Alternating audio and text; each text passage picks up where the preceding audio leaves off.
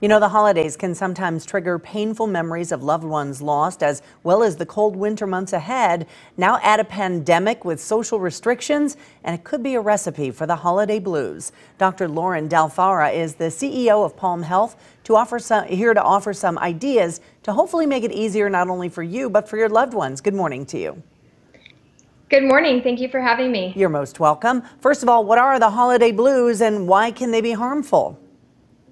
So what we see with the holiday blues is it's that time of the year where big expectations meet disappointment, and it can really trigger a sense of loneliness and resentment and just fear in people ultimately. And so what we try to do to help people get through that time period. And it's normal because the holidays represent all the marketing around them. You see the winter white wonderland representing a time of peace and tranquility, and lights representing renewal. And we have these big expectations, but when reality sits in, it's just not what it all lives up to be. So it creates a big sense of disappointment.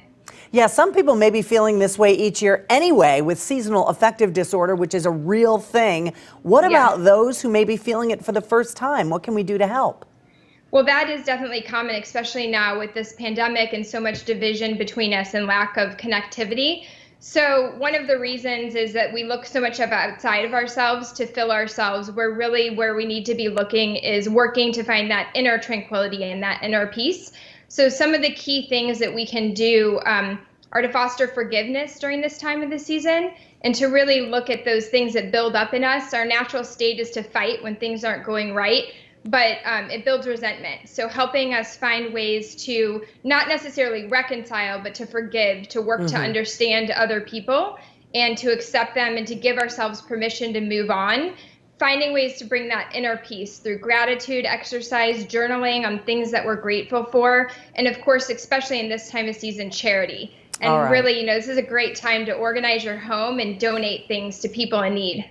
Absolutely. So what types of services do you provide at Palm Health specifically for this issue? So we have wonderful coaches who aren't just trained in healthy lifestyle behaviors, but are trained in helping people develop more positive emotions and working on their relationships. Right now, especially with all the changes in our home dynamics and quarantining, developing more meaningful and positive relationships and improved communication is really critical during this time. So we offer well-being coaching, was a fantastic way to help work on personal development and bring foster within ourselves the attributes and skills to be more resilient during this time. Maybe a different approach this holiday season. Doctor, thank you so much for joining us this morning. We really appreciate your time. And for our viewers, if you'd like more information on tackling the holiday blues, whether it be for yourself or someone else, you can contact Palm Health. We'll provide you a link on our website as well as our Fox 2 mobile app.